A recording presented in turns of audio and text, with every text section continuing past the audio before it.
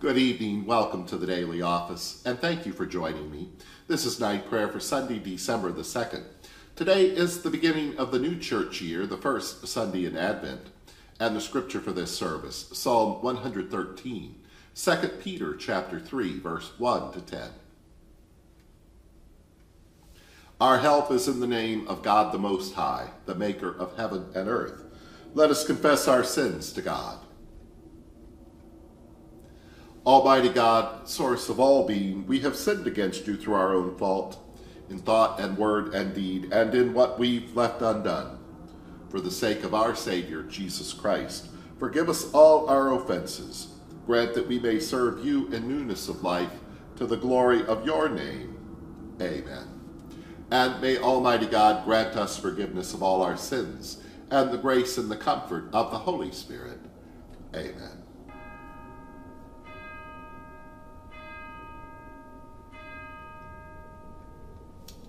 O God, come to my assistance, make haste to help me. Glory to you, source of all being, eternal Word and Holy Spirit, as in the beginning, so now and forever. Amen. Praise, O servants of our God the Most High. Praise the name of Yahweh. Psalm 113. Praise, O servants of our God the Most High. Praise the name of Yahweh. May God's holy name be blessed now and forever, from the rising of the sun to its setting.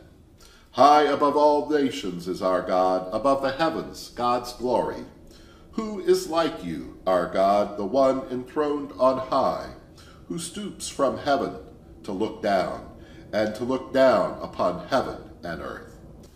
From the dust heap you lift the lowly, from the dung heap you raise the poor, to set them in the company of rulers, yes, with the rulers of the people. And to the childless wife you give a home, and gladden her heart with children. Glory to you, source of all being, eternal Word and Holy Spirit, as in the beginning, so now and forever. Amen. Praise, O servants of our God the Most High. Praise the name of Yahweh.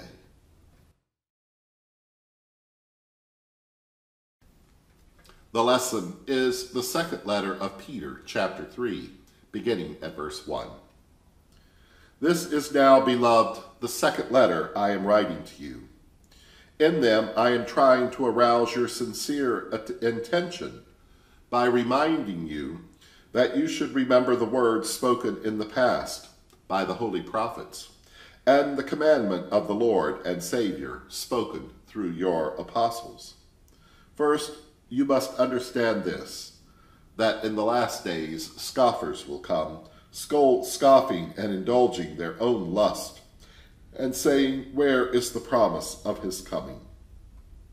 For ever since our ancestors died, all things continue as they were from the beginning of creation. They deliberately ignore this fact that by the word of God, heavens existed long ago, and an earth was formed out of water and by means of water, through which the world of that time was deluged with water and perished. But by the same word, the present heavens and earth have been reserved for fire, being kept until the day of judgment and destruction of the godless. But do not ignore this one fact, that with the Lord one day is like 1,000 years, and 1,000 years are like one day. The Lord is not slow about his promise, as some think of slowness, but is patient with you, not wanting any to perish, but all to come to repentance. But the day of the Lord will come like a thief, and then the heavens will pass away, and a loud noise, and the elements will be dissolved with fire, and the earth and everything that is done on it will be disclosed.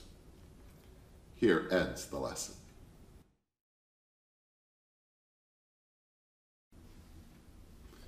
Into your hands I commend my spirit, for you have redeemed me, O God of truth. Keep us as the apple of your eye, and hide us under the shadow of your wings. Our beloved in heaven, holy your name. Your kingdom come, your will be done on earth as in heaven. Give us today our daily bread. Forgive us as we forgive others. Save us from the time of trial and deliver us from evil. For the kingdom, the power, and the glory are yours, now and forever. Amen. Bless Jesus, my soul, and the Almighty and merciful God, the source of all being, eternal Word and Holy Spirit, bless us and keep us now and forever.